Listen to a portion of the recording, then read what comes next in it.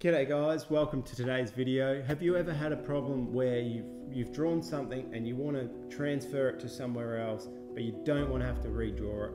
Well, I've got the solution for you.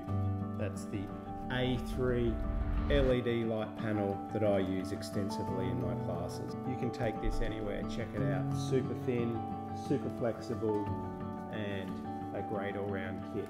It's powered by USB, which you can plug into your laptop, computer, power bank, and even a standard USB power plug. Who would have thought? It's got some rulers down the side. It's got adjustable brightness, so we can turn it on and off, obviously, but we can also hold the button and the brightness dims down, and we can hold it again and bring it back up. How do I use the A3 LED light panel?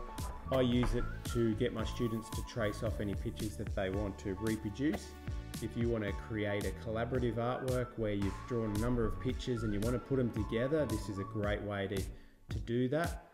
You can also, if you've drawn something in your visual diary and you want to transfer it off, also another great way to do that is with the A3 LED light panel.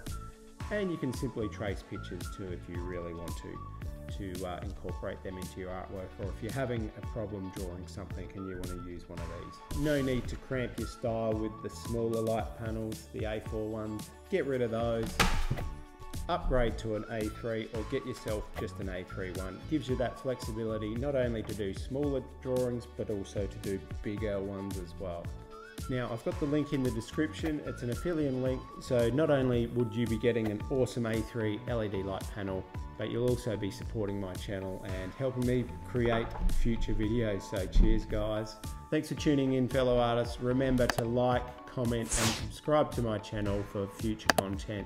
And don't forget to purchase your A3 LED light panel today. Keep creating guys. I'll see you in the next video. Cheers, bye, see ya.